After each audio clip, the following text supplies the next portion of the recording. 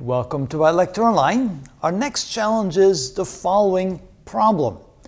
They tell us that if A is perpendicular to B, assuming A and B are vectors, then the magnitude of the sum of two vectors must equal to the magnitude of the difference of the two vectors. And we're supposed to show that. How do we start? Well, we have two vectors here, A and B, in general format. So we have the A sub x, A sub y, A sub z in the ijk direction, the B sub x, the B sub y, the B sub z in the ijk direction, but that still doesn't give us a hint of how to go about it. But then we realize if we take the dot product of two vectors, well, if they're perpendicular, that dot product is equal to 0. In other words, if we go A dot B, that is equal to the magnitude of A times the magnitude of B times the cosine of the angle between them.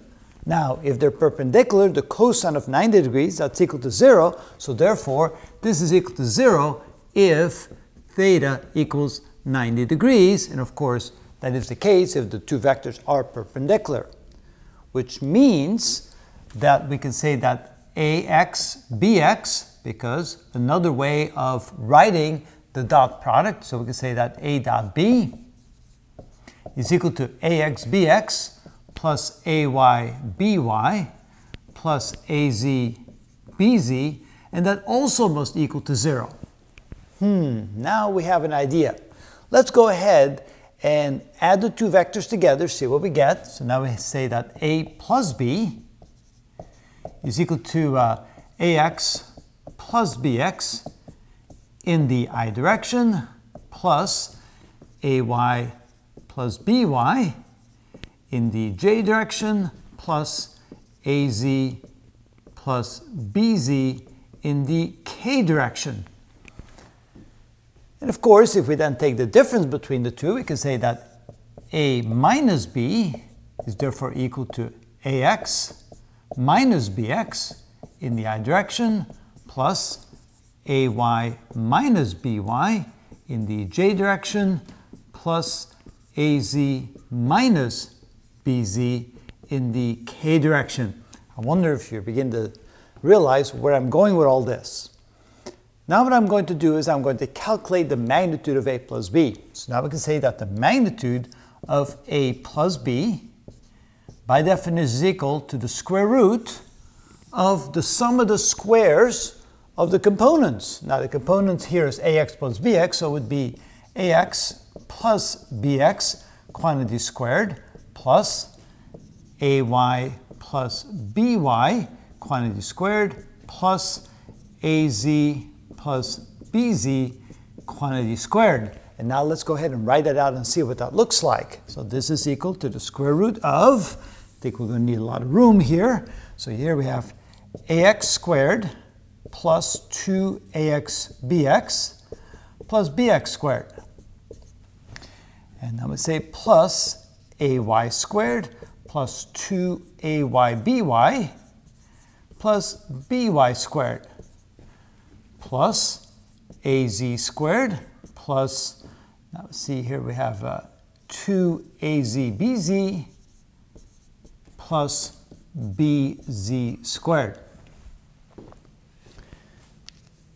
All right, now notice here, we know that AXBX plus AYBY plus AZBZ is equal to 0. And notice we have a 2AXBX, a 2AYBY, and a 2AZBZ.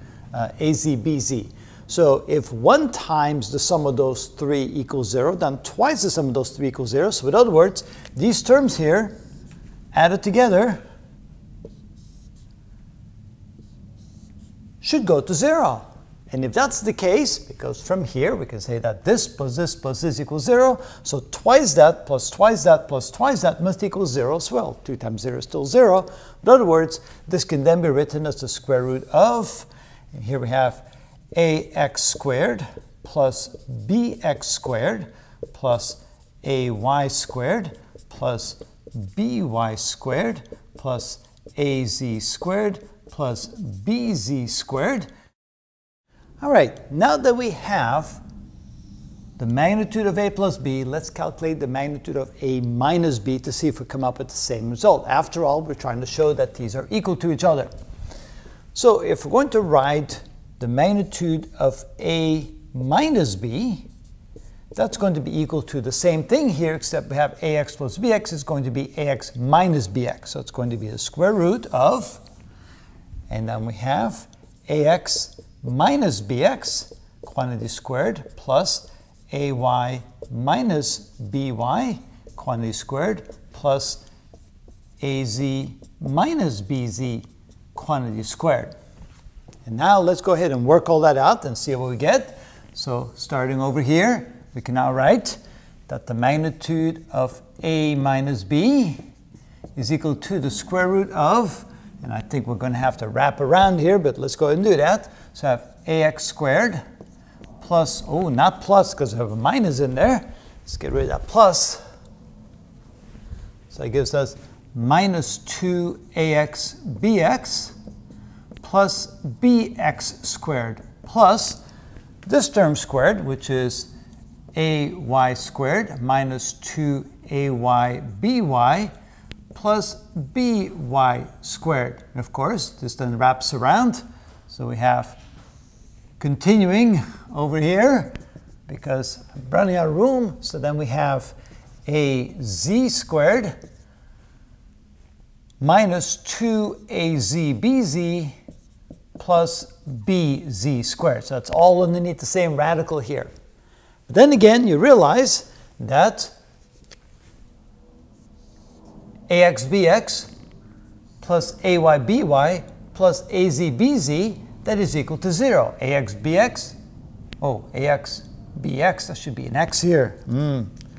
Good thing we caught it. All right, that's an X here. So AXBX plus AYBY plus AZBZ is equal to 0, which means that this plus this equals 0, and the minus 2 in front of that doesn't make any difference. That's still going to be equal to 0. So those terms can be dropped, which means that this is equal to the square root of, and when we say this, we mean the magnitude of A minus B is equal to AX squared plus BX squared plus AY squared plus BY squared plus AZ squared plus BZ squared. And notice that then this here is exactly the same as what we have over here. So this is equal to this, and that means that the magnitude of A plus B is equal to the magnitude of A minus B, and that's what we're trying to show. In case two vectors are perpendicular to one another, then the magnitude of the sum of the two vectors is equal to the magnitude of the difference of the two vectors. So that's how we show that.